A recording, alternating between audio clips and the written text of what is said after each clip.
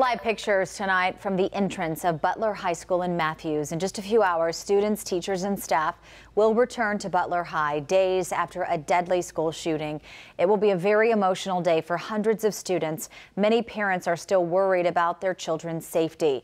Charlotte Mecklenberg Schools telling us tonight counselors will be on hand. There will be extra staff, security, and law enforcement at the school as well.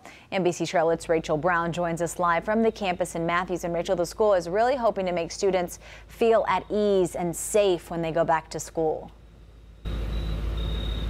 Sarah, that's exactly right. The community knows it will take weeks, even months to heal. So when students go into those doors tomorrow, they want them to feel supported and, most importantly, feel safe. What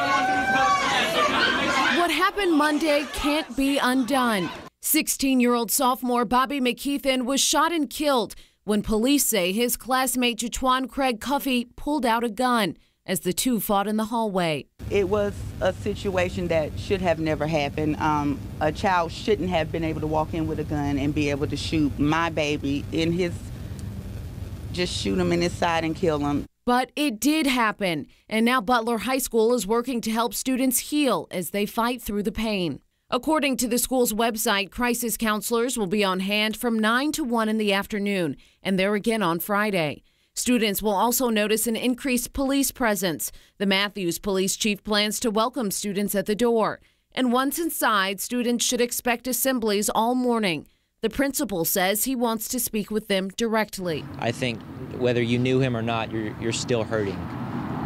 He was part of the community. He was part of our school. No immediate changes to security have been announced, but CMS Superintendent Dr. Clayton Wilcox says metal detectors and other procedures are being discussed once again. We'll probably also look at wands, and we'll look at random searches of kids. We'll look at perhaps the idea around only saying that you can use a clear backpack.